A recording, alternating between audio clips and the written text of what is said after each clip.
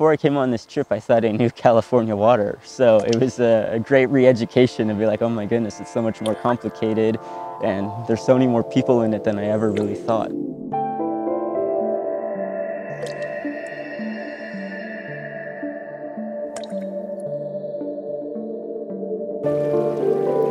This trip has been extremely powerful to me and really allowing me to sort of connect the dots of a lot of the issues that I'm otherwise just kind of reading about in the abstract. So being able to follow the source of our water down and really appreciate all the work that goes on around it and the landscape has just been incredible. We've taken a group of 12 students from 4 UC campuses all across the state. So the model for this course is really based on ideas around immersive learning.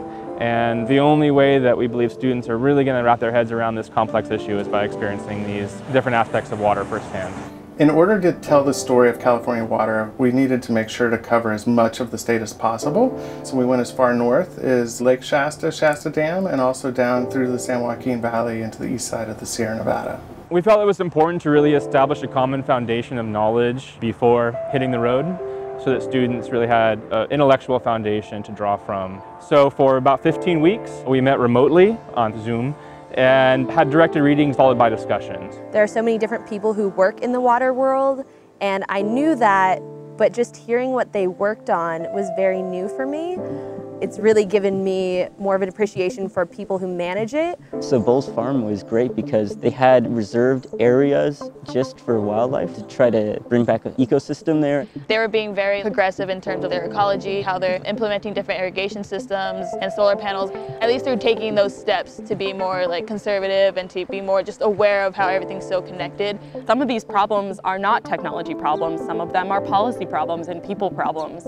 As engineers and scientists, we need to understand that we don't always have the silver bullet. The technology of these dams hasn't necessarily improved over the last decades, yet we've even more recently been building larger dams. For example, the Oroville Dam, built in the 1970s, is one of the largest dams.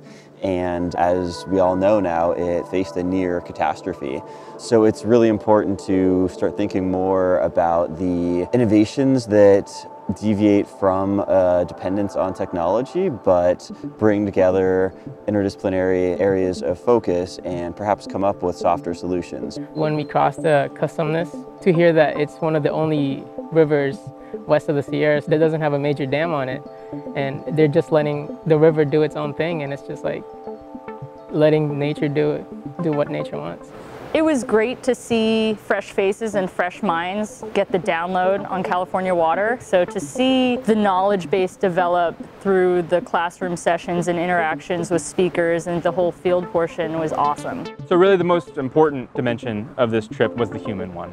And the opportunity to hear and learn about the perspectives of the individuals that live and work in these places that we visited.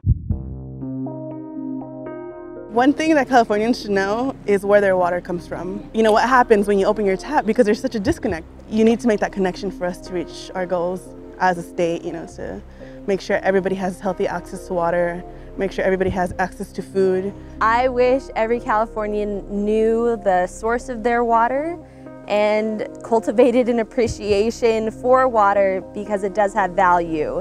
And I think a lot of people have lost that because every time they turn the tap on, water flows out. No matter who you are, know where your water's coming from, know how it works, know how everything's interconnected and that it affects something else.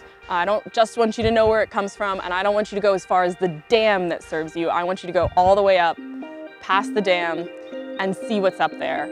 Partly because I think it will give most Californians an appreciation for the incredible natural beauty that their water is also creating and serving, and partly because headwater management is really important. Californians are really lucky. We have an abundant amount of resources and natural resources to pull from. But in order to have those, another 50 years out, we have to do something about the management and allow rivers to connect us. I would want Californians to know that their access to clean water was a choice made by someone a long time ago, that either they wanted cities to grow, booming economics, in parts of California, or they wanted farms to be super flourishing And so they've been invested in, but there's so many people in California that haven't been invested in, and we need to catch up if we want to actually have a sustainable water system. You can't have holes or like people left out if we want it to be sustainable. For me, one of the hardest things to realize is that there's always going to be someone that's losing out, and California water always is going to involve conflict. Now is the time for cooperation, because I've seen firsthand how farmers, water management agencies, environmentalists are all working together to solve water issues. And that also means that there will have to be sacrifices. I mean, it's not going to be a win-win for everyone. We're going to have to compromise, but that doesn't mean there can't be cooperation to get to that compromise. The one thing that's really stood out to me is the need to build more flexibility into the system, and understanding that the status quo isn't going to be able to continue, that maybe some of the rights of access that have been previously enjoyed are going to need to be reassessed. One thing I'd like to share with Californians that I've learned on this trip is the power of empathy. I've been very struck by the benefit of seeing the different perspectives of stakeholders, and I think it's through that mutual understanding amongst various groups of individuals that we'll be best equipped to solve some of these very complex environmental solutions. The culminating experience for the Water Academy was whitewater rafting down the South Fork of the American River, and I think that trip epitomizes immersive learning. Not only are you getting wet, you're literally floating by California's history. This is where gold was discovered. This is where California became something. You know, as we say, they came for the gold, but they stayed for the water. So ultimately, we had to see that for ourselves and had a lot of fun doing it in the process. And so that was a good example of a regulated river.